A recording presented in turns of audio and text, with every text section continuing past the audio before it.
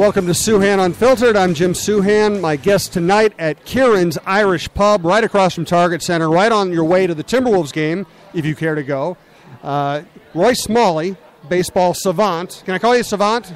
I don't want to. I don't want to underplay it. Savant, okay with you, Roy? I know Roy's one of my favorite. He's my favorite baseball storyteller. Has great insights in the game. We're going to talk baseball. We're going to talk a little. Believe it or not, we're going to talk some golf and some music as well. Again, we are live at Kieran's Pub. Yeah, no kidding. Live at Kieran's Pub. The place is packed, but there are a few seats open if you want to slide by. Timberwolves game tonight, starting at 7 at Target Center. Again, this is Souhan Unfiltered at SOUHAN-UNFILTERED.com. You can always find the podcast. You can follow the Live and Social Network on Twitter and find a bunch of people with their podcasts. One quick promo for me.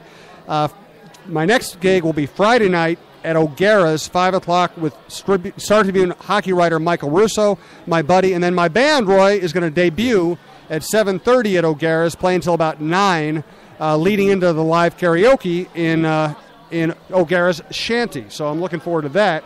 I'm going to give you a chance to plug. You're not just a baseball analyst. You actually run a business. Tell me about your business and how you ended up getting into it. Oh, well, thanks. I wasn't expecting having to talk about it a little bit. I'm with Morgan Stanley Wealth Management, and that's what we do. I lead a team of folks. Over there, we manage individuals and families' portfolios. So I am the portfolio manager, wealth advisor over there. We do financial planning and portfolio construction, all the wealth management aspects of soup. All right. And how did you get into it? It's not a natural leap necessarily from baseball player to financial. Well, analyst. I guess it's not from a background and training standpoint, going from baseball to that. But on the other hand, it sort of is.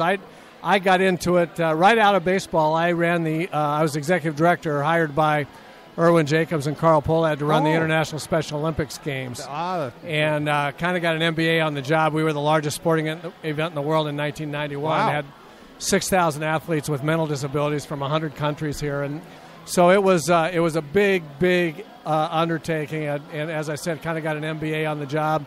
Then I was looking around for what I was going to do after that. That was my first job out after baseball, after we won the World Series in '87.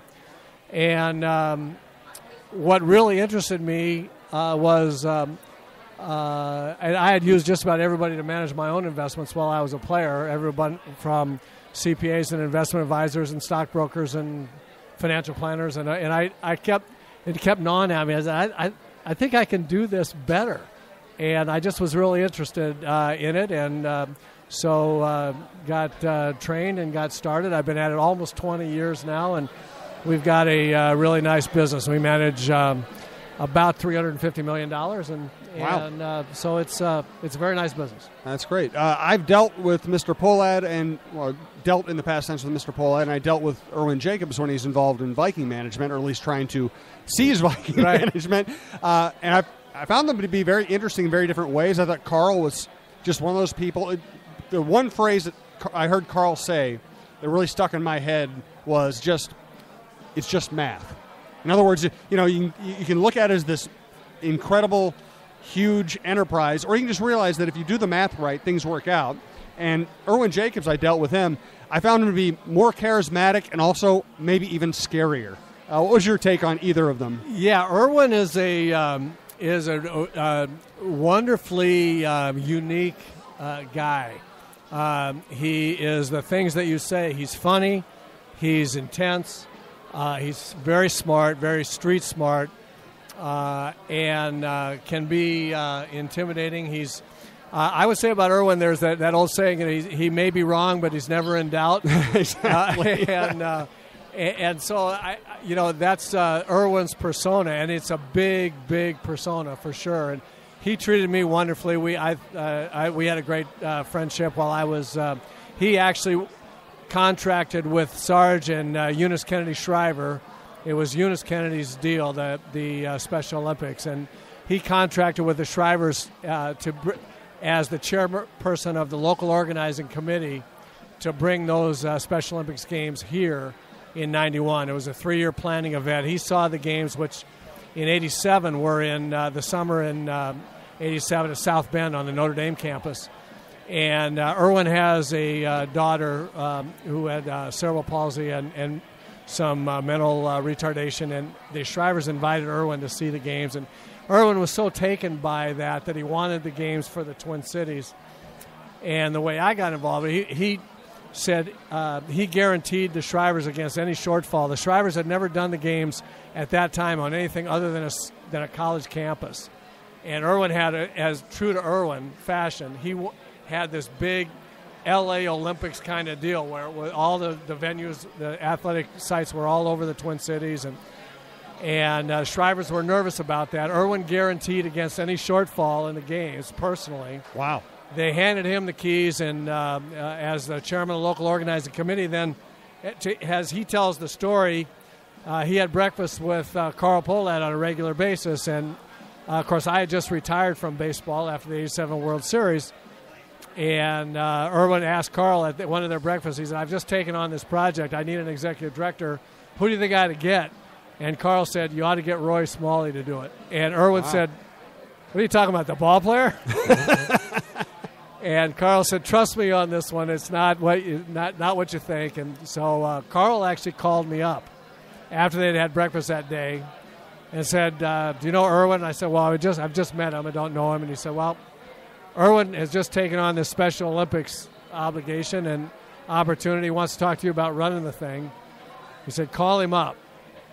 So I said, well, Carl calls you up and says he wants you to talk to Erwin Jacobs. You kind of want to see where that's going. Yeah. So I called Erwin and he said, can you come down today at 2 o'clock?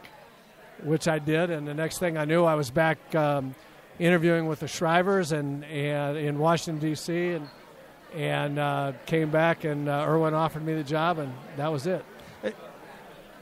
Do you find the work now interesting, or is it, I mean, obviously it's probably rewarding if you're successful at it, but do you find the moment-to-moment work interesting, or are you always sitting there thinking, man, I wish I was hitting a baseball? I will always wish I was hitting a baseball. You know, people ask me, do I miss baseball? What I miss is being young enough to play baseball. I will always miss hitting a baseball. There's nothing like it in the world. Practicing at it, taking out in the game against the best competition in the world on the mound and trying to do it.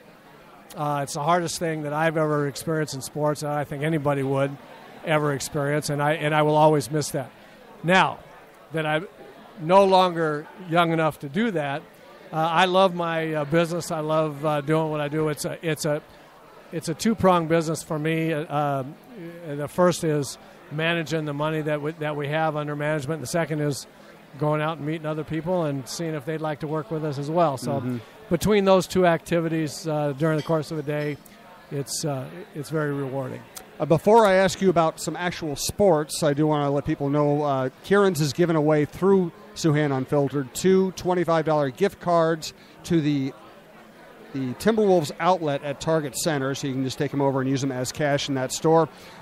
Might give them away after the show, but if you happen to be listening live and heading down this way and you stop in at Kieran's and tell me, give me the sentence, Roy Smalley can hit, I will give you the gift card. Come up to me, tell me, Roy Smalley can hit, you win the gift card. Otherwise, we'll have a trivia quiz after the show if you'd like to stop by for that.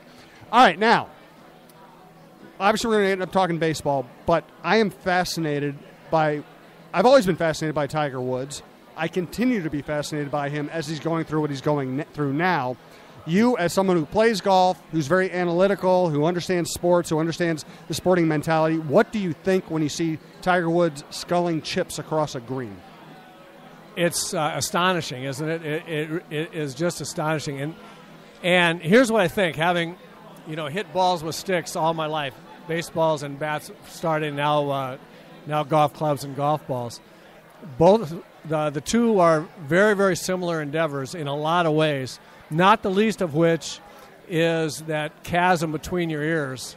And, since the incident with, his wife and all of that stuff, he hadn't been the same in his head. I'm sure that's true. And if you're not right in the head, you can't hit a ball with a stick. I mean, you just can't. Hitting a golf ball with a club is different in a lot of ways, than making the contact with a baseball and between a baseball and a baseball bat. But what's exactly the same is when you're trying to get your head straight and then you're trying to mechanically change your swing, and then you have doubts about both of those things, and then you get on the putting green. It's, to me, the biggest difference to Tiger, and listen to me talk like I'm an expert. I have no idea if I'm right, but this is what I think. He's not making the putts. He hasn't for the last 5 years. That he always made them, and you knew he was going to make them. When he had to make a big putt, he made that, and he hasn't done that in however many years, 3, 4, 5 years. And so the aura is gone. And so now he's struggling with trying to change the mechanics. His mind's a little messed up. The aura is gone, and he knows it because he knew it when he had it, and he played on that, and now he knows he doesn't have it. They aren't afraid of him anymore. He's trying to get that back. There's just so many things swirling around, at the very least subconsciously, if not right in the forefront of his brain, that when he steps over a chip now, and whenever you have a little bit of doubt, anybody knows the game of golf, has plays golf, you step over that chip and you're not exactly sure how you're going to do it. You're thinking about mechanics, and you're not thinking. With him, he knew he didn't have to think about mechanics before it. He was going to make a chip. He knew how high he wanted the ball in the air. He knew where he wanted the ball to land. He knew with whatever club it was, and he knew exactly how to execute that. He's wondering how to execute it right now, and he's got all these other things swirling around in his mind. I mean, it's just like a hitter going in a slump. It's exactly the same thing. The amazing thing about Tiger, and I've covered him in a lot of majors and a lot of tournaments, he has won major tournaments when he wasn't even hitting the ball all that well. Because he'd always get up and down. He'd always make the putt he had to make to keep the round going. And so, we can talk all we want about mechanics. I think it's more psychological, more aura. And he even brings it up now. In the past, there was really little doubt when he made the move to be the number one golfer. There's little doubt that he worked harder than everybody else. He lifted more weights. He hit more balls. He hit it, for a while there, he hit it farther. And now he's still long, but he's not longer than the above average tour player. He still hits it a little more crooked than the average good tour player. And now he's not saving par every time he needs to save par, and he's not practicing as much. So now, on top of all that, now he has an entire generation of young players who have never learned to fear him. And right. So right. The aura really is gone. Oh, that's exactly right. And all those things play into the psychological aspect of it for Tiger. And I think it's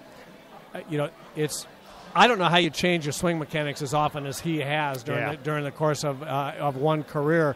But I will tell you that just from baseball, that even the best guys would go into slumps where they doubted themselves, where they said, boy, this always worked. I don't know why it's not working, and I don't know what I have to do. And you play around, and you try to do things mechanically, but sooner or later, it just comes back to the guys with a lot of talent, because that talent, they can't mess up that talent, right? I think of Kirby Puckett and some of those guys. Paul Molitor was a guy, Mattingly, George Brett, those guys that were so good and so mechanically sound that they could lose it between the ears every once in a while. But it's like Yogi said when I asked him, I said, Yogi, you never went through a slump, did you? He goes, oh, yeah. He says, I was over 32 once. I said, how'd you get out of it? He said, I hit a home run. I go, oh, okay, fine. That's not helping me. I'm over 18. I don't think that's covered. What did you think of Cal Ripken? A Hall of Fame shortstop, a rare power-hitting shortstop like yourself. But when he went south, he would contort himself in the batter's box. Yeah. He would try a completely different approach. You ever seen how many batting stances Kent Herbeck went through in a given season? That's a pretty good point. The guys do that. You know what you're trying to get to. Look, the moment of truth is when the hands and the big end of the ball move through the hitting zone at the right time on the right plane. And you see different batting stances and different styles and different takeaways and all this kind of stuff, but they all get to that moment of truth in the same spot. And so when you're going through bad stuff, you just try different things that will help you free you up to get to that spot at the right time. Herbie used to do all kinds of crazy things. And, did he have to? Probably not. But Ripken used to do the same thing. There aren't a whole lot of guys that don't change, where their hands are or where, what they're doing. At some point in time, they usually come back to the tried and true Old Faithful, but you do different things because it's you got to be a little crazy to play the game of baseball to go up there and try to hit big league pitching anyway. And guys like Ripken and Herbie, I did the same thing. I did different things. You do the best you can to try to battle that pitcher. Do you remember any cases of somebody trying new stances and trying new hand positions and just having it all go south? Usually what happens if you get too carried away and don't have an awful lot of talent like Herbie did or like Ripken, you can really, really get messed up. There are guys that it does go south on, and I don't know whether it's because they tried something really, really crazy mechanically and then just lost it, or if, there wasn't enough there to begin with, right. And they just could never get it back. But most of that is mental. Most of that is you just totally lose your confidence. You can't figure it out. Right. You were traveling a couple weeks ago, correct? Mexico? Yeah, I was in Mexico. Where'd you go? For a week. Down to Ixtapa, Zihuatanejo. It's cool. Yeah, I think you told me about that. It's about place. midway between Puerto Vallarta and Acapulco, roughly speaking. Not 88 bad. and sunny every day. It's our go-to spot. Not bad. Do you have any favorite spring? I'm going to be heading to spring training probably about a week and a half here. You have any favorite spring training stories that you can tell? It is a podcast, so you can pretty much say whatever the hell you want. Spring training is such a wonderful time. There are a lot of really, really great spring training stories. I'd have to sit and think about some. Whenever anybody asks me about spring training, one story always pops into my mind, and it's a Gene Mock story. And good. Stop me if you've heard this one, but if I've told this already, I don't think we talked about this last time. It was later on in spring training. It was really hot. We're training in Orlando at Old Tinker Field. Mm-hmm. Mock's the manager. I'm playing shortstop. Bobby Randall and Rob Wilfong were the platoons at second base. So I played about 5 innings or so, and Gene took me out, and I can't remember if Bobby Randall went in to play second for Wilfong or if he was playing the whole game. But in any event, Bobby Randall's playing second. For people that have never heard of Bobby Randall or don't remember Bobby, he was a less than awesomely talented baseball player, but he had guts and heart, and his pretty good defensive player. But the best thing about it, what he loved more than anything else, was turning double plays. He thought that was the best thing in the world, and we made a bunch of them. We set a Major League record for double plays in 1979, and I set a record in 79 for double plays by a shortstop that a year or two later Rick Burleson eclipsed by 2. And if you take away Burleson, after Burleson and me, who are separated by 2, there isn't anybody within 50 double plays of us. I mean, it was a lot. Anyway, Bobby's playing second base on this late in the game in this hot Orlando spring training game. Harry Wendelstedt's the umpire at second base. Now, Harry Wendelstedt is about 5'10" in all directions at the time, right? So he doesn't want to be out there. It's hot. Nobody wants to be there. It's late. It's a blowout game. There's a guy on first base. Ground ball hit somewhere. Shortstop or third base. Bobby Randall's the pivot man. Throw goes to Bobby for one, over to first. What looks to be a double play. I'm sorry, Wendelstedt's the first base umpire. Wendelstedt calls him safe. Bobby jumps up after getting knocked down. He jumped at second base on the pivot. He jumps up and takes 3 or 4 running steps toward Wendelstedt and says, "What? Wait a minute." Because he's questioning the call because he wanted to make that double play. And Wendelstedt now is in a really bad mood anyway because he's out there. And he screams around, "You get your so-and-so rear end back over there. Don't be running at me." And Bobby says something. So now Wendelstedt starts jawing at Randall. Well, Gene is going to step in. And from the dugout, I'm sitting next to Gene on the bench after having come out of the game. And Gene goes, "Take it easy, Harry. Take it easy. Take it easy." So Wendelstedt turns around and starts jawing at Gene. Well, Gene's not in a bad mood. Gene's into this, but Wendelstedt starts yapping at him. So Gene says something back, something clever. Now Wendelstedt's mad at Gene. He starts yelling at Gene. And finally, Gene he snaps, and he yells something at Wendelstedt. Now, you have to understand, this happens in rapid-fire succession. There are no pauses. Gene says something. Wendelstedt says, "If you got something to say, you come out here and say it." And Gene says, "There ain't no room for anybody else out there." And Wendelstedt stops, mouth agape, has no comeback, and finally just says, "Oh, ha, ha, ha," turns around and walks away. Didn't throw him. He absolutely shut him up.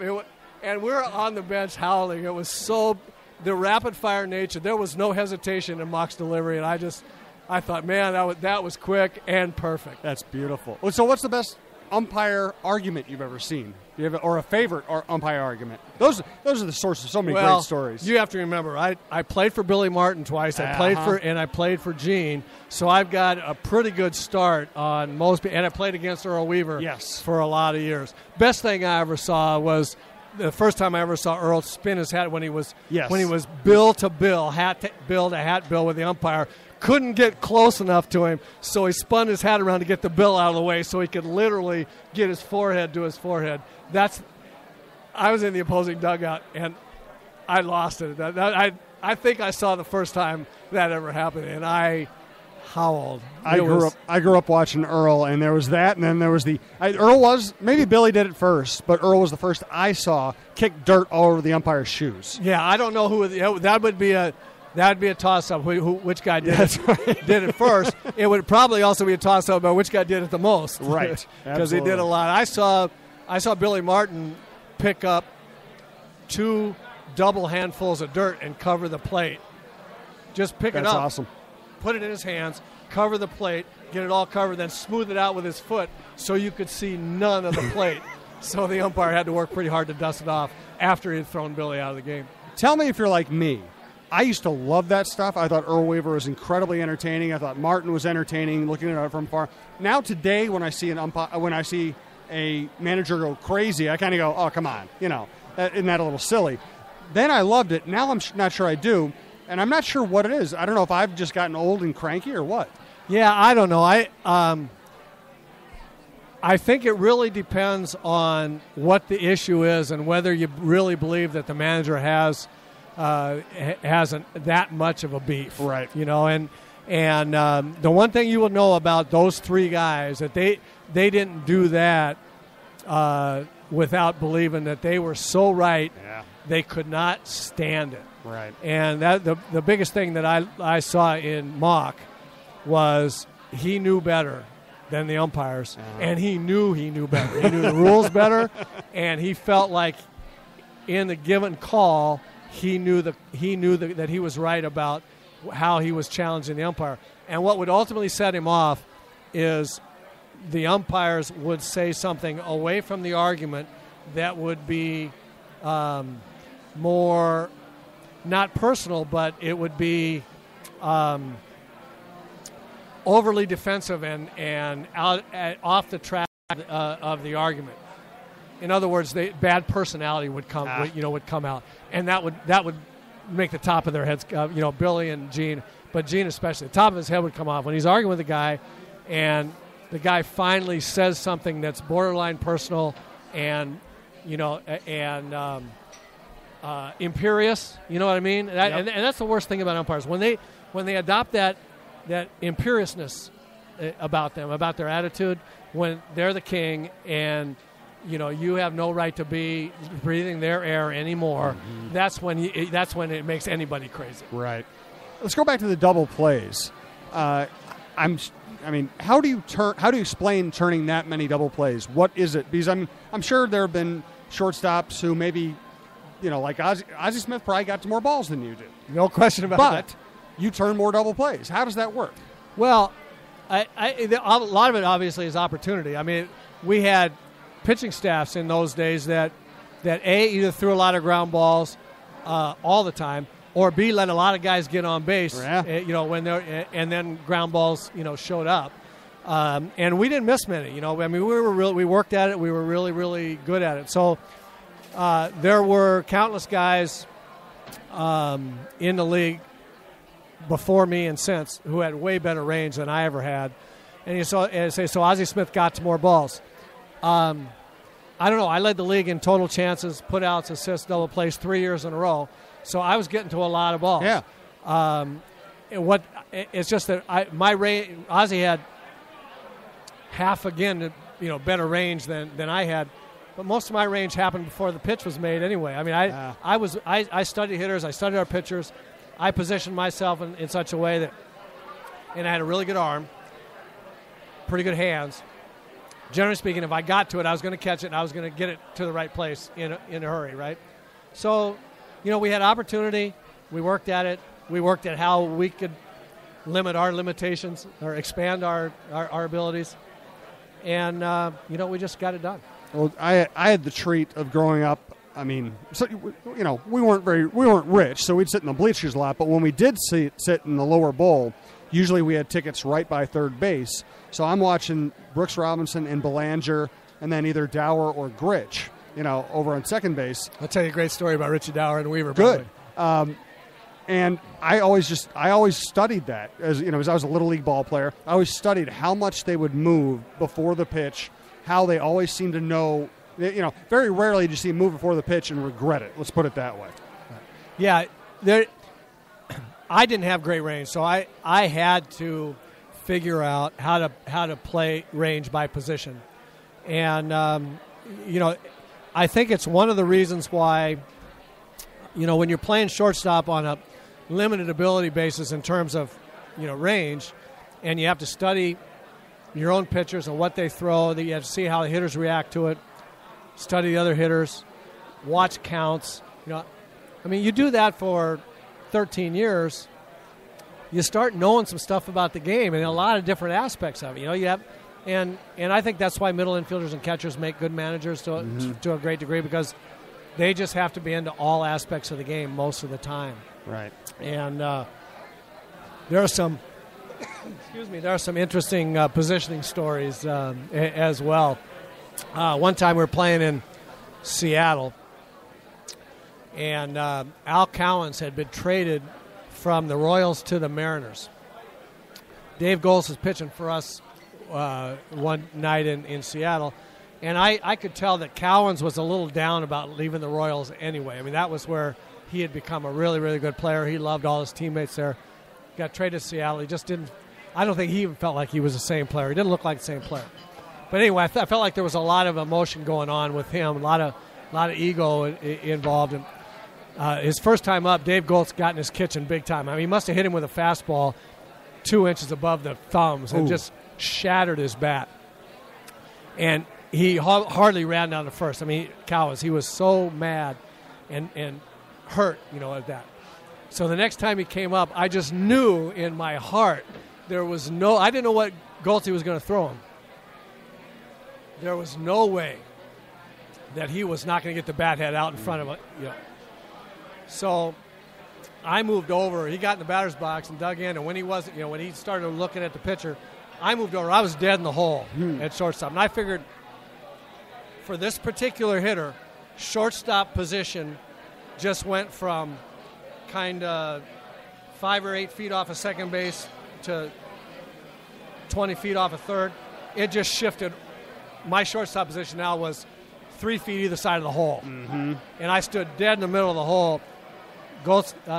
Butch Weiner called for a fastball. He threw him a fastball on the inside part of the plate, and Cowens hit a bullet one-hopper right at me. He hit the ball, and as soon as he hit it, he knew he had to hit. And then I was standing in front of the ball. He looked up, and he almost turned around and walked back to the dugout. He stopped. He couldn't believe it. He stopped and hardly ran to first base. But, that's – you got to – when you were me, you had to do those kinds of things. Yeah. What's your Rich Dower story? Oh, Richie Dower. He and I were teammates at USC. Wow. And so when he got up to the big leagues, I got to the big leagues in 75.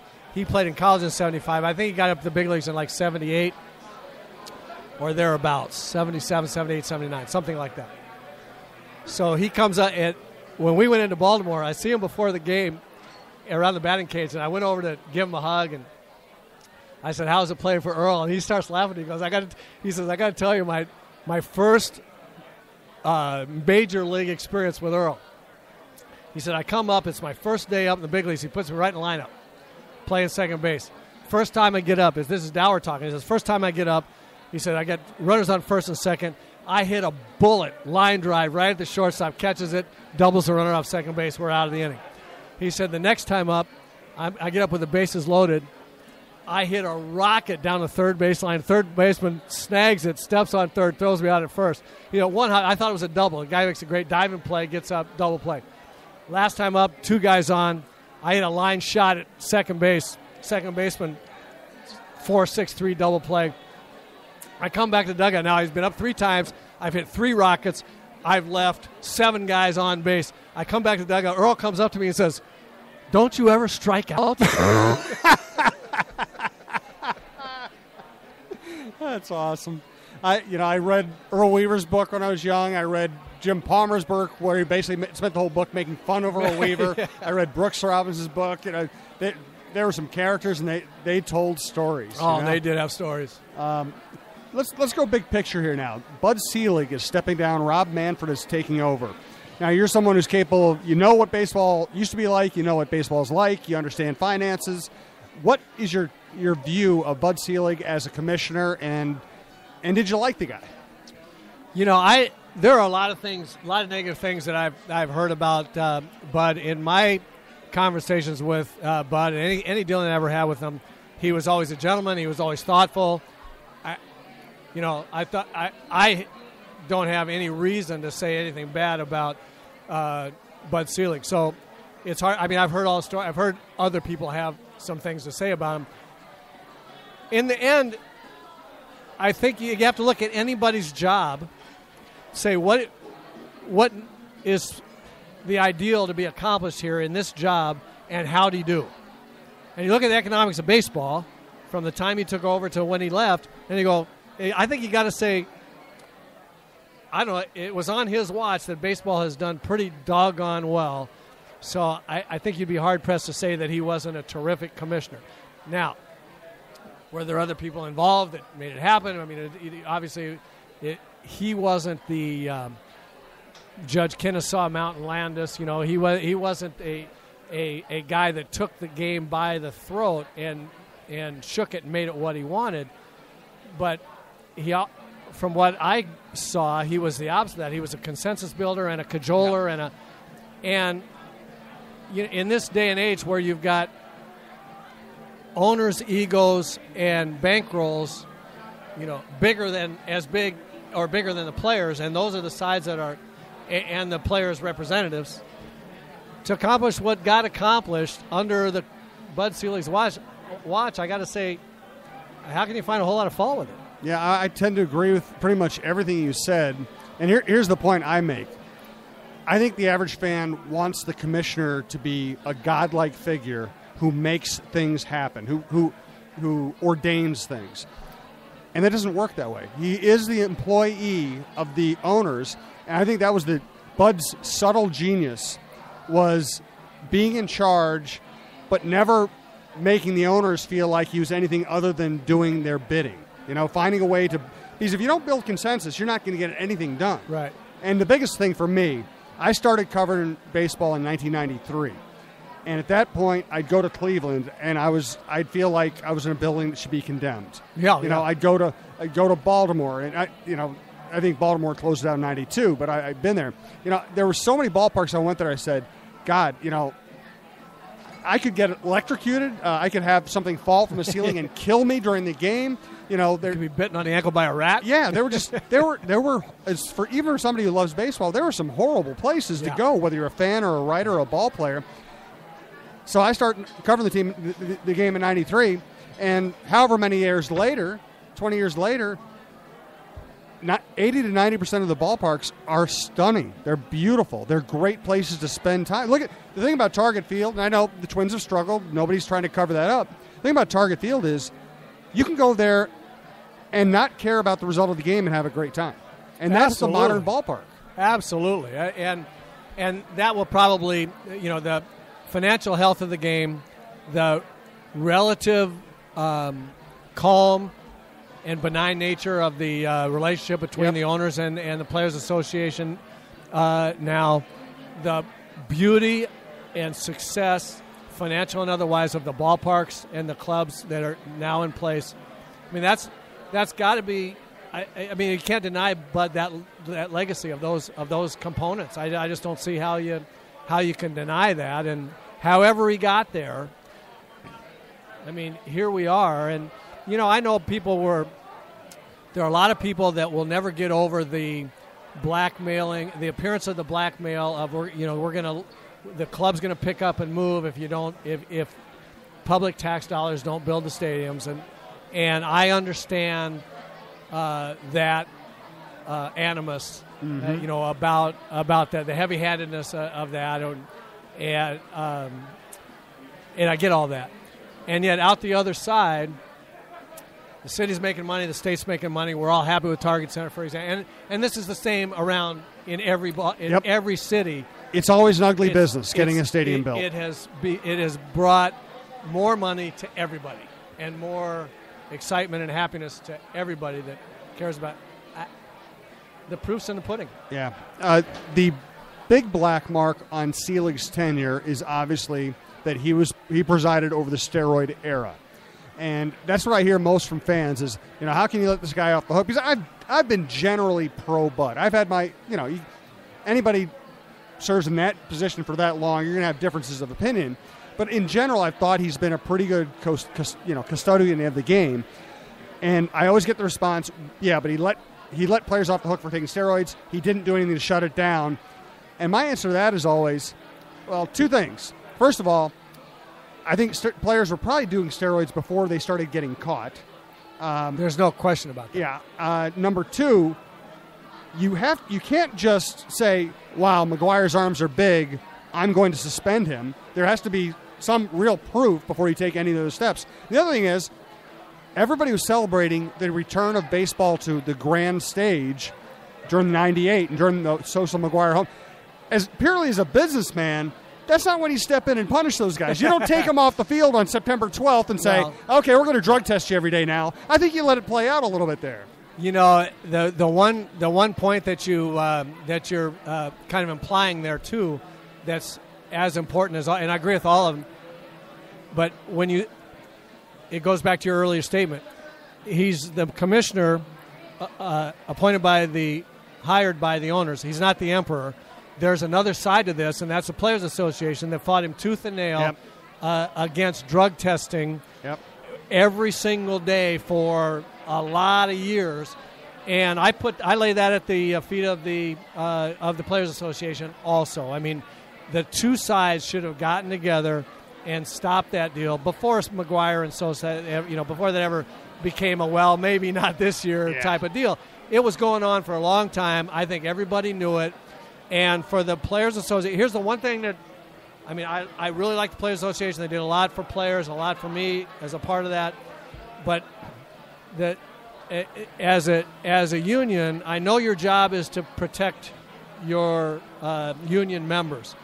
But there are bigger issues than just the players' rights. The game is bigger than the players having their privacy invaded upon to test for whether or not they're ruining the legacy of the game by cheating.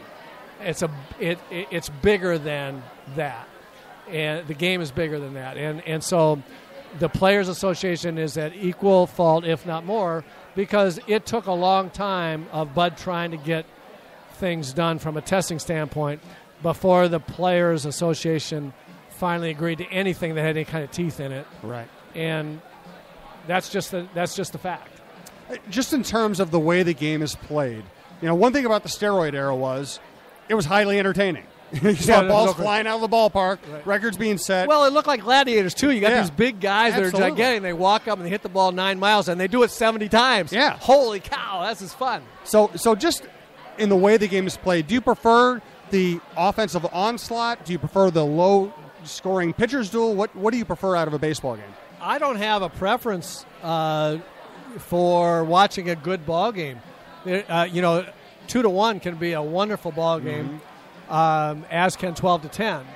And if the 12-10 game is not sloppily played in the field and not 12-10 because you walk the bases loaded and then give up a hit and walk two more and then give up a home run. I mean, if it's just the fact that the hitters are beating the pitchers around a little bit, that's I can watch that game. I think it's really fun.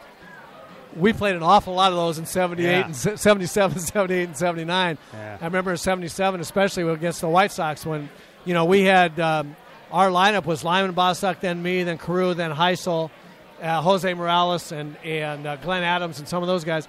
And the White Sox had Oscar Gamble and Richie Zisk and Eric Soderholm and Jim Spencer. And we used to play a lot of 12 to 10 games because neither of our pitching staffs were very good, and we could all hit. Those are kind of fun. Yeah, absolutely. So I like all baseball that's well played, whatever it is. I enjoyed watching Sosa and McGuire do that. I enjoyed it as much as anybody else. I just hate the fact that it was chemically enhanced. Of course. Absolutely. It was entertaining, though. That's Roy Smalley. I'm Jim Souhan. This is Souhan Unfiltered at SOUHAN-UNFILTERED.com. If you happen to be listening on your way downtown, if you're going to the Wolves game or just coming out, we are at Kieran's Irish Pub. Friday night, I'll be at O'Gara's, 5 o'clock, 6 o'clock with Michael Russo. And then my band is playing 7:30 to 9. Kind of classic rock, comfort food on stage. If you're listening and you come in to Kieran's tonight and find me and say Roy Smalley can hit, I will give you a $25 gift card to the Timberwolves outlet shop at Target Center. How much has spring training changed, Roy, since you started playing? I think spring training has changed because of the way athletes, basically the players playing at a